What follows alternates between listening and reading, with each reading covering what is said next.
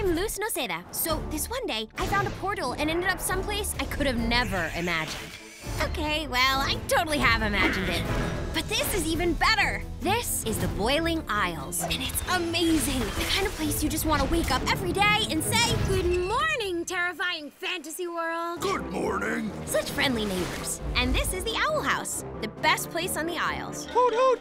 That's Hootie. Hoot hoot. He's always hanging around. Oh, jeez. The Owl House is where I live with The king of demons. Look at that cutie pie. I am not your cutie pie! Yes, you are. I know. And Ida, the Owl Lady. The most powerful witch on the Boiling Isles. Wait, I better let her say it. The most powerful witch on the Boiling Isles. She's fierce. She's fearless. Oh no, please stop. And someday, I'm going to be just like her. Want to see more of the Isles? Just a short staff ride away is the town of Bonesborough. Is there anything better than people watching in the demon realm? The marketplace has the best stuff in town. What has 4 hooves and wants to buy a potion? My eyes are down here. There's the library. Shh. And Hexside, the most amazing magic school ever. Ta-da! Look, I even got an A+.